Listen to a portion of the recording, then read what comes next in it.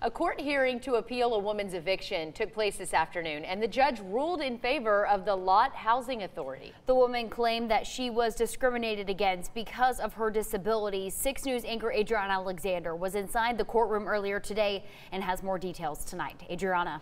Adelia Martinez claims to have received 17 unjustified leasing violations while living in her apartment. According to the judge, her failing to complete her recertification is what led to this verdict.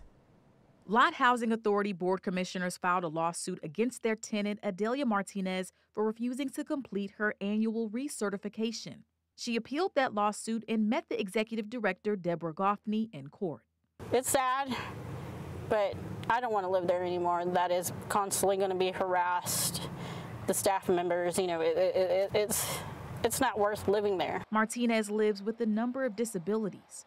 She told Falls County Judge Jay Elliott she wasn't able to complete her recertification because her father and overseer, Roy Martinez, was banned from being on Housing Authority property, and she needed him to complete the paperwork.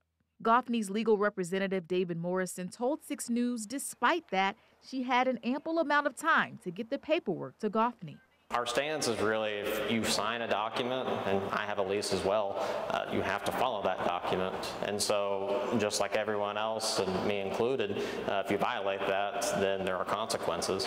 And so that consequence in this case is an eviction. And the 17 violations that Martinez said were unjustified put other tenants at risk. If Ms. Martinez had continued with the lease violations, it has the ability to impact every resident of the Lott Housing Authority and could actually jeopardize the low-income housing ability of that unit. After a 10-minute deliberation, Judge Elliott ruled in favor of the Lott Housing Authority.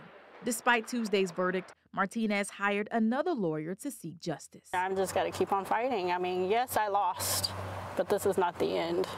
I mean, she might have won the victory, but this is not over. It's not over. That's all I got to say. It's not over. I'm not done yet. Now, Martinez has to be out of her apartment by November 24th, but her fight is not ending here. Her other legal representation, Brandon Mason, filed another appeal in McLennan County Court to see where they can go from there. So we'll continue to follow this, guys. All right, you've been on this from day one. Thank you so much, Adriana.